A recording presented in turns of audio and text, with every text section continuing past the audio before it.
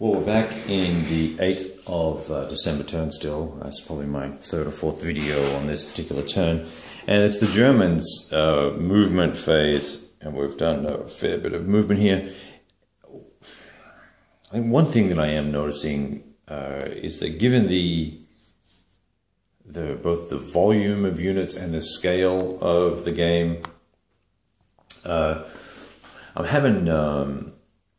having a little bit of trouble, and also with the continuity of the game, in that I may play half a turn or a turn and then not touch it for a week, or something of that nature. Or maybe I'll play late one night because I'm trying to cram a turn in, or play early one morning like I am right now and try and cram a turn in when I've really got other things I should be doing. And what I think what's happening is, I'm making a few mistakes which are okay, that don't necessarily impact the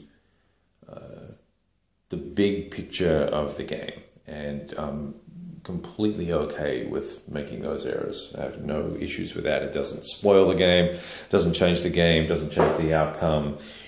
Plus or minus a division here or there, or a step or a T, or whatever the case may be. That's not a big deal. What is a big deal is when you miscount over here, miscount trace supply, and you're thinking you've got guys in supply, and then you don't, and then you look at it and go, what was I thinking last turn?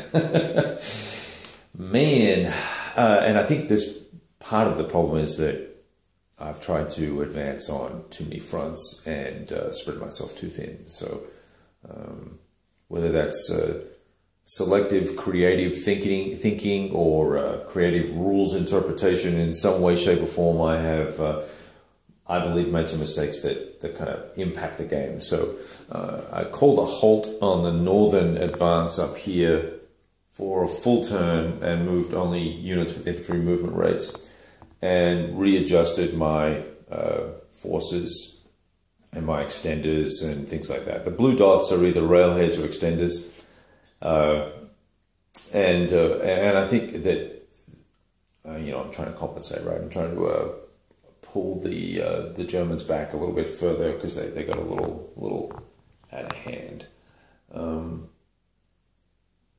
We had them down in this area here at one point. Where was it? Here somewhere.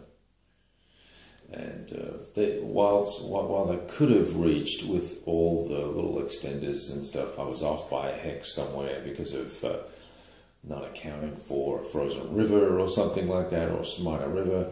And then I guess I moved to headquarters to try and fix that, and that broke the supply chain somewhere else. And that's the problem, is that I'm not.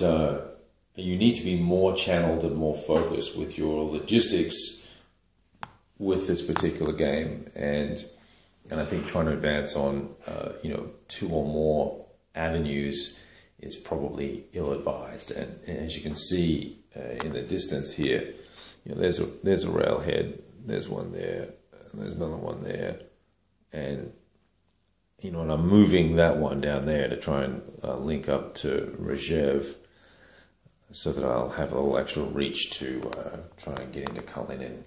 I really did want to try to explore that part of history over there. That may not happen. I've now got 3 divisions cooling their heels over there because of my errors, which is annoying.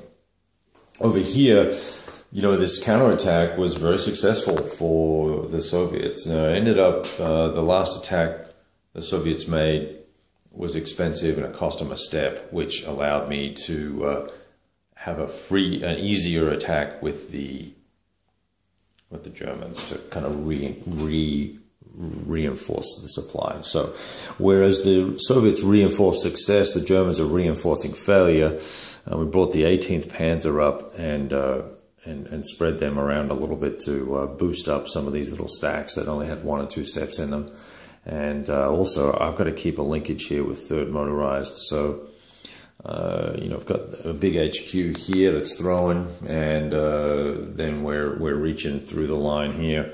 And as you can see, this is all real thin here. I've got guys surrounded here in the distance. Can you see that? You can't. I don't know. It seems like they're zoomed in or something. No. It's really tenuous. There's lots of little breaks, but now these guys are all potentially out of supply, unless they can count back to this. If you remember, First Shock Army is just over here. Oh wow, he's way out of picture over here.